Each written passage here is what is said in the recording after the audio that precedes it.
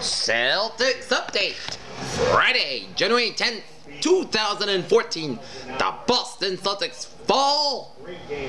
But despite a valiant effort by the Celtics, after a tough loss to the Los Angeles Clippers, Wednesday night in Los Angeles, the Boston Celtics travel up to the Bay Area to take on the Golden State Warriors. And in the first quarter, both teams played a good first quarter, and the Golden State Warriors lead the Boston Celtics for one quarter at 24-21, and then second quarter the Celtics started to play very well on the second quarter, getting good looks and all sorts of things, and the Celtics lead at 49-47 over the Warriors at the halftime break. But then in the third quarter, the Celtic fans spread a little bit. They kept hanging on in the game, and the Celtics trailed 72-67 for three quarters. And in the fourth quarter, it was a man-on-man battle to battle. Anybody else have an idea?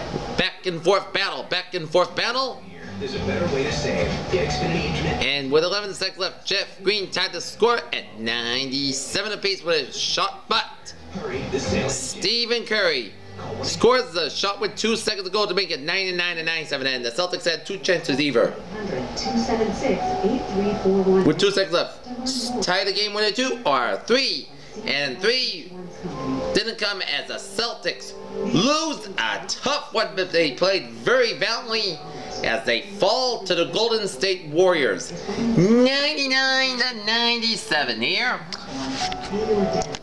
as they fall to 13 and there is no medical exam, and you'll have lifetime coverage. 24 on the season. Your benefits will never decrease, and your plan And be canceled. for the Information about the Celtics, benefits, call 1-800-276-8341 now. Also receive information about a free prescription discount card for the Celtics you have no in the loss, operators are Jeff Green 24 points in the loss for the Celtics, while Andre Iguodala led the Warriors with 22 points in the win for the Warriors. Next up for the Boston Celtics will be headed up I-5 to Portland, Oregon for a date with the Portland Trail Blazers later this evening, later tonight. Okay, other scores around the NBA. It was Indiana thumping Washington Wizards 93-66. It was the Detroit Pistons defeating the Philadelphia 76ers 114-104. It was Atlanta nipping at Houston 83-80. Paul Millsap 20 points for the Hawks. It was Memphis over Phoenix 104-99. Minnesota clobbering the Charlotte Bobcats 119-92. Dallas defeating the New Orleans Pelicans 107-90. Dirk Nowitzki led the Mavs with 24 points.